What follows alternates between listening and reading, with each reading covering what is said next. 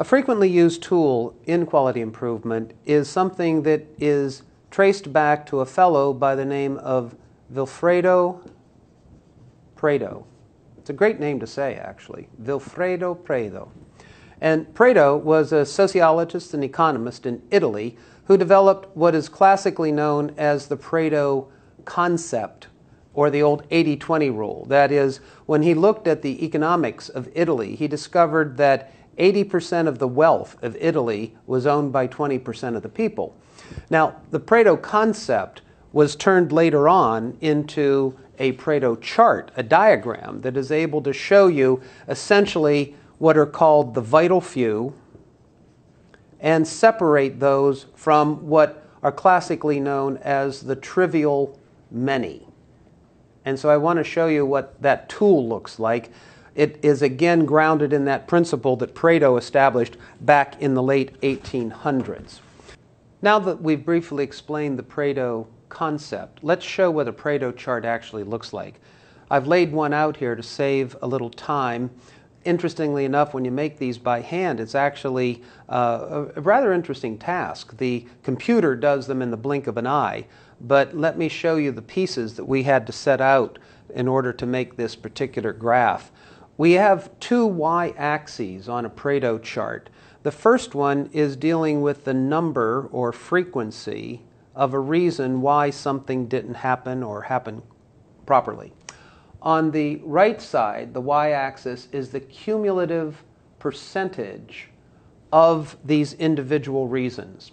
So let's see how that plays out. First of all, let's think of looking at med errors as our topic. What are the reasons for a medication error? It could be wrong dose, wrong time, wrong patient. It could be dose repeated or dose omitted. Now we have a bunch of med orders all stacked up, and we're going to review them. And so this one is okay, this one is not okay, this one is not okay, and this one's okay. And so let's say that we have a whole pile of orders, and now we're going to take those that were not okay and look at our reasons. Wrong dose, wrong time, patient, repeated, omitted. Out of this stack of orders, let's say that we find that there are about 200 errors that we've detected. So what we do is we go through all the charts, and then we start to look at the reasons, and then we put little tick marks to figure out the frequency, and which one is the highest number of frequency becomes the first box.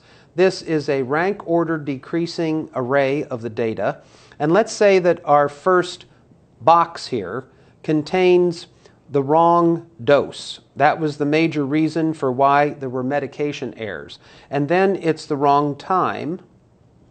Let's say that this was because the dose was repeated. This is the wrong patient, category 4, and finally the dose omitted as the last one. When we work out the numbers, let's first of all look at the frequency. There were 90 reasons that the dose was detected as being the wrong dose. We had 70 in terms of the frequency of wrong time. We had 20 repeated, 16 the wrong patient, and finally 4 in terms of being a med that was omitted. Now, if we compute the absolute percentage that each of these is of the total of 200 errors, we see that the first column is 45%, the second is 35%, this next column is 10%, then 8%, and finally 2%. So now we have the absolute, the numbers in dark, the frequency, and the percent that each of those is of the total of 200 errors that we detected. Now what we do is we start accumulating these. So 45 plus 35 plus 10, 8, to eventually all add up to 100. We start to make a curve coming off this first bar, and then we add the next one to it. It starts to rise quickly, but then it starts tapering off because the percentages get smaller. Then to apply the Pareto principle, we look at the spot where 80% on the cumulative percentage. This is the point at which 80% of all the errors are detected. And if we want to apply that Pareto principle of 80-20, we'll come across and find the point at which that horizontal line strikes the curved line, the cumulative percentage, and then we drop a line down. Now we find very quickly that these two categories, classically known as the vital few, are the two areas that if we want to work on improving this procedure, medication detection and errors, these are the two things, wrong dose and wrong time.